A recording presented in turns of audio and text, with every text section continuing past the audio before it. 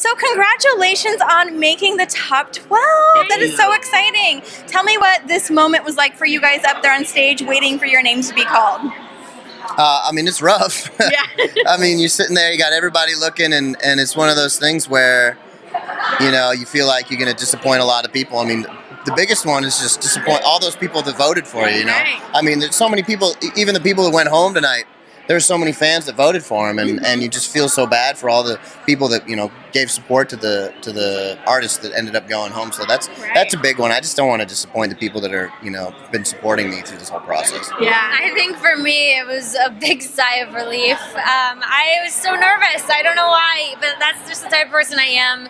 You know, there's so many amazing artists on this show, and so you really never know. And with fan vote, I'm so thankful that I was a fan vote, because now I know that there's so many people out there voting for me, and it's so cool, and I'm so thankful.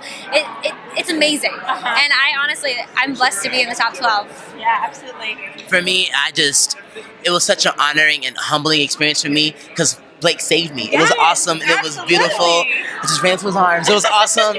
And, you know, it was just further confirmation that I'm on the right path. All I got to do is just keep kicking butt, just keep singing your songs and singing them well, and you'll get where you want to go. So I'm just really stoked to get another chance to get on that stage and kill it again. Yeah. Has Blake given you guys any great advice so far that you can share with us?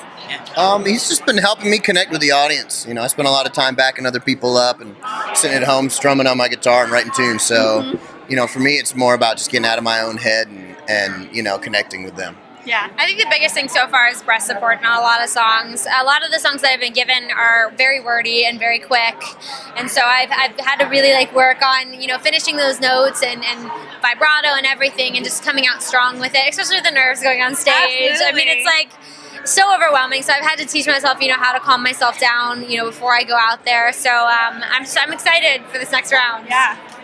For me, what really stuck out to me was when Blake told me that I need to connect every single time with the story that I'm telling. Storytelling is huge when it comes to music and singing. You know, people want to hear you sing, for they want to be moved, and I want to move people. So he's really put that in my heart to move someone, to make sure that they're moved, to make sure that I'm evoking the emotion. Yeah, absolutely.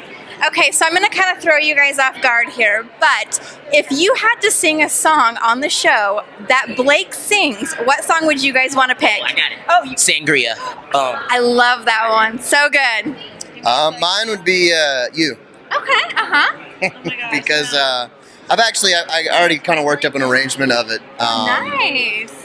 That's cool. That's kind of different. That I was kind of pitching early on in the show, and we didn't end up going with it, which was a good call at the beginning of the show. But you know, maybe we'll hear it later on. Yeah, I'd love to hear that. Luckily, it came to me home. Yeah. Because I love Michael Bublé and I love Blake Shelton together, and that song is absolutely amazing. So that would be goals. Or God Gave Me You. Oh, yeah. There's so many ones. Yeah, there's so many ones. Like 22 hits or something, like number ones. I'm like, no big deal. Such That's a our piece. coach. Yeah, no big deal at all.